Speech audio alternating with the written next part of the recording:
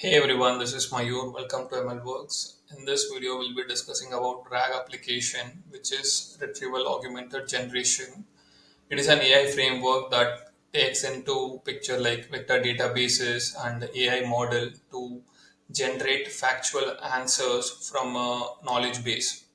So what we'll do here is we'll have our vector database, we'll have our AI model, we'll integrate both, and then we'll use something called as Langchain framework to generate answers to the factual questions. So with that, what we'll do is first we'll install all the required packages. So here we have Langchain, Torch, transformers, all these are model required. Here we have dataset, then there is vector database. So here we import the packages. Here we have HuggingFace dataset loader because our dataset is taken from HuggingFace. Then we have recursive character splitter for chunking our input text, and then we have HuggingFace embeddings, turning our text into embeddings into numeric form in simple terms. And then we have Faiss, which is a vector store where we'll be storing all our vector embeddings into vector store. And then we have the transformer auto tokenizer model and pipeline. This is question answering model. And then we'll have Langchain import. This is the pipeline for creating the Hugging Face pipeline. And then we have chain. This is Retrieval QA. This will be helping us in what chatting with our particular knowledge base. Okay, we'll first import this. And here what we'll do is we'll import the data set and we require specific column, which is the context column. So I also would recommend going checking out this particular data set to understand what this data set represents, right? And then we have Hugging Face dataset loader where we pass in the dataset name and the column that is required, and then we load the data.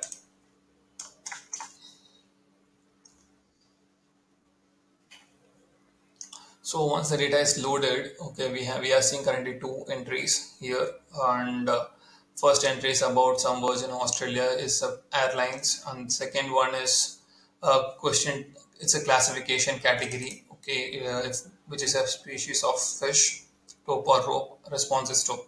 So this is a not a. It doesn't have any context. It is what is a species of a fish. Then you get some response. That's it. So this is classification task, and if you go to this one first question, which is first document, we'll see that is a closed QA. So closed QA is you will have within the context you will have your answer. So once we have loaded our data set, what we'll do is we'll turn some of the data points, which is huge in chunk, more than 1,000 characters. We'll turn that into using text splitter. We'll turn that into smaller chunks, a huge context into smaller context of 1,000 characters, and 150 characters will be overlapping between the particular chunks. So once that is done, we'll be loading a language model. In this case, we are loading mini language model, which is L6V2 from sentence transformer. And we are also, this is the model which is used for generating the embedding. So this will be stored, this will be helpful in generating the embedding, and then this will be stored into, those embeddings will be stored into vector store. So here what we are passing is first is model path on which it has to run, and then the some parameters for this particular model, which is if you want to normalize the embeddings or not. So those are passed to this particular Hugging Face embeddings class, and then we define embeddings here. So since we have done that, here is a text. This is a text document. This is a particular context. Consider this as a context, and we want to generate an embedding for this particular document. So this is the first three values of that particular embedding for this particular document. This is a test document. Now what we'll do is, this is for one. Okay, now we have fair start from documents. We'll pass all the documents on the embedding which we have defined here, and we'll generate a DB of vector store. Yeah, vector embeddings are stored. So this may take some time because there are like 15,000 documents. So based on that, it will take some time. In some cases, it even goes to even 5 minutes or more. So since I am using GPU, right, it took around 14 seconds, and if I turn this into CPU, this will take around 5 minutes, almost 5 minutes. So once this DB is present, then we can look at different options that is available that we can add to this particular DB or fetch from the DB. Okay, let me run this.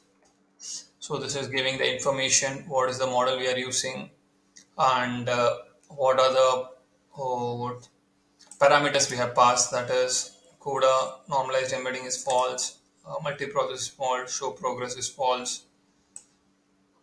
So these are the information related to the embedding models. Now, since we have a vector store with vector embeddings, we can go and do a search or similarity search using that vector store DB.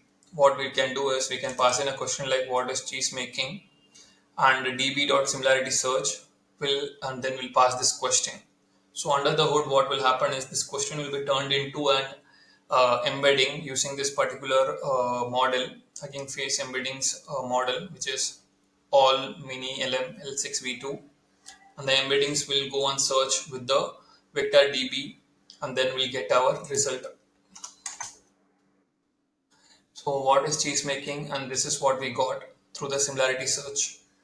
Now what we'll do is we'll try to use a language model, not a language model, a question answer model, which is from Intel, Dynamic Tiny Bird.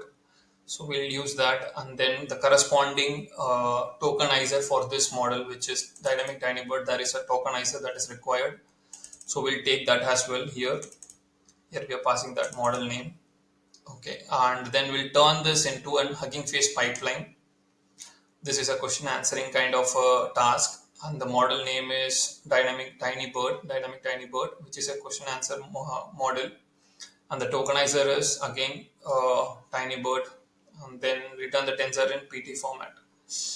Now this is in turn is passed to this particular HuggingFace pipeline.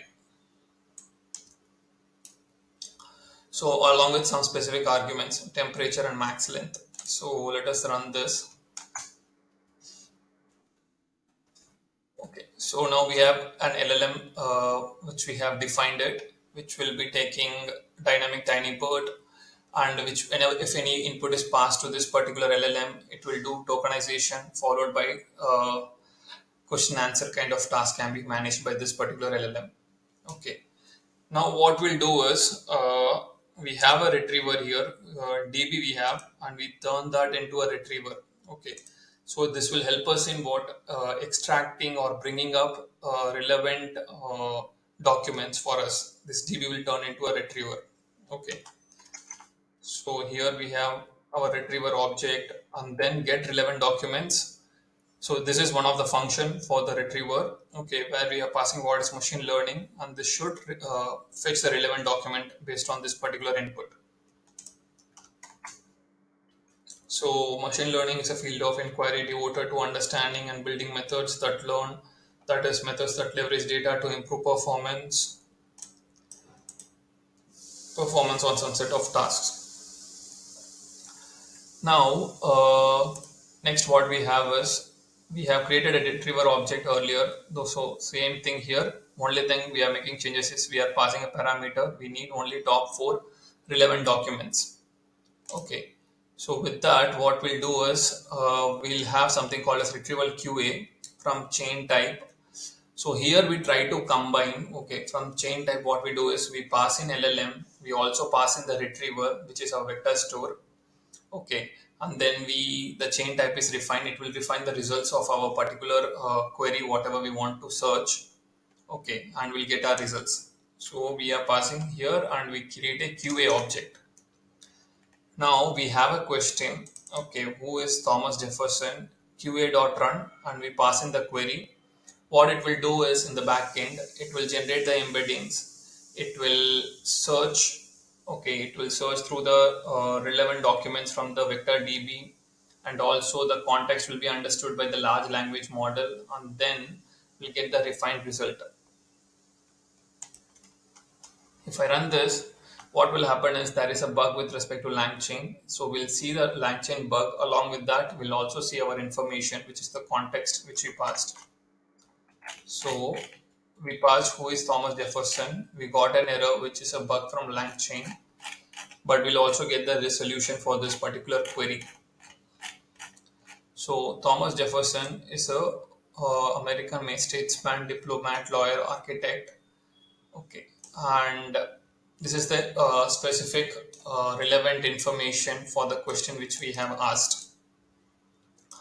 So with this, right, what we have understood is we are able to turn our application or build an application which uses vector database along with the large language model to retrieve information from database of external knowledge source. Okay. So with this, I hope you understood how to use RAG or what are the components that are required to build a RAG application. With this, I'll conclude this video. Thank you so much.